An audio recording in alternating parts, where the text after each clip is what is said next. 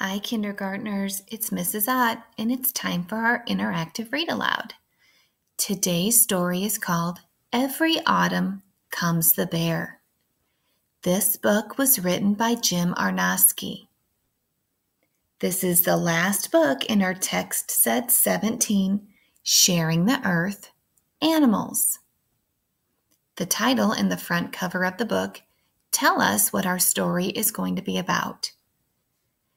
The story is going to be about a bear, and the story is going to take place in the autumn time, or the season we call fall. What do you know about bears?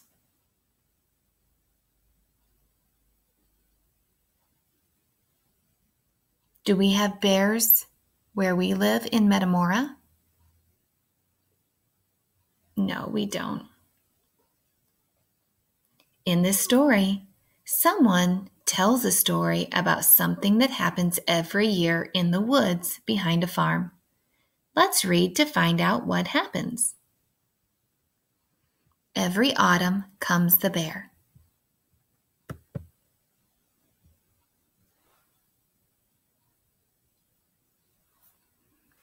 There is a wooded hill behind our farm. It is a wild and rugged place with as many rocks as trees. Every autumn, after the leaves have fallen, a bear shows up.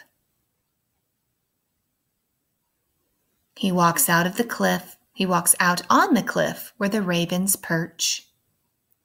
He growls into the bobcat's lair. Ooh, that's a scary looking picture. They both have very sharp teeth, don't they?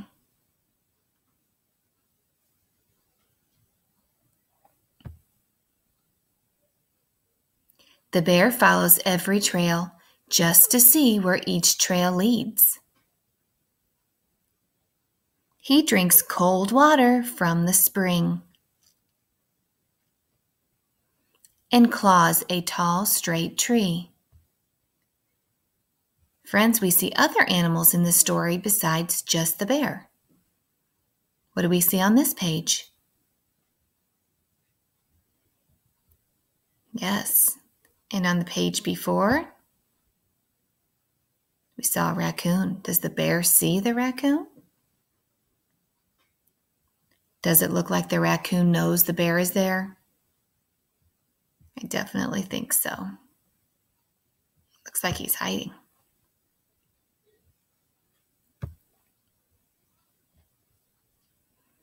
The other animals hide from the bear, but he knows they are there. He smells the scent of a fox. He hears a grouse bursting into flight.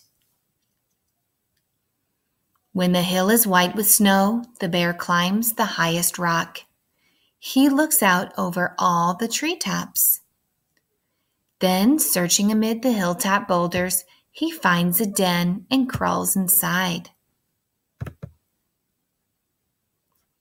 Boys and girls, have you noticed how the scenery around the bear has changed? Look at the woods around him. At the beginning of the story, it was fall, and we could see things looked green and alive. And right now, what do we see? We see snow.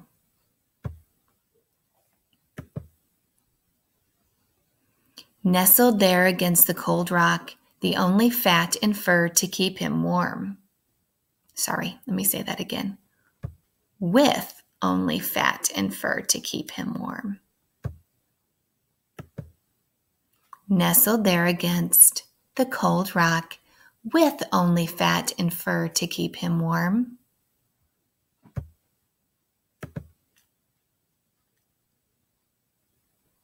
He sleeps all winter long.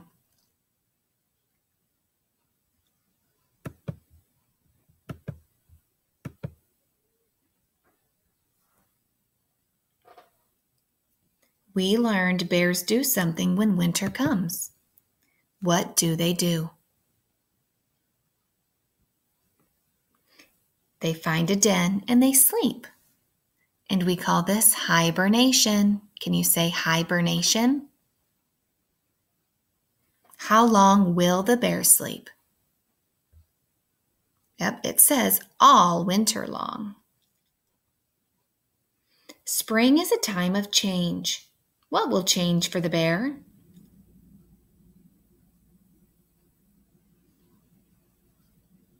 So when the snow starts to melt and everything starts to warm up a little, it will be springtime.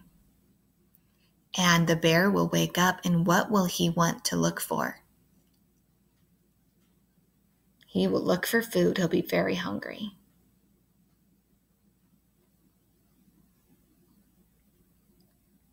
How does the author let you know where and when the story takes place? Think about what the bear is doing and the time of year.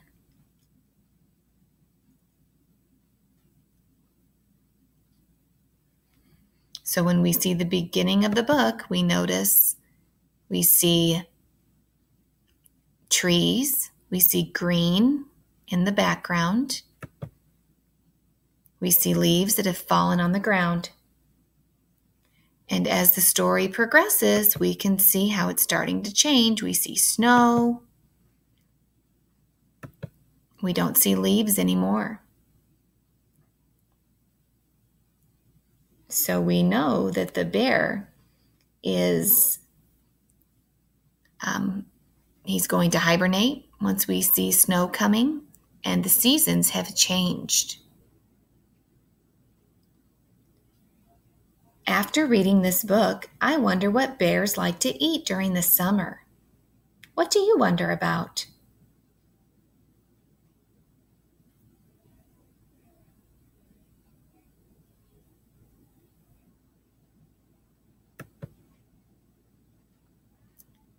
I hope you enjoyed our story today. Every autumn comes the bear. Have a great day.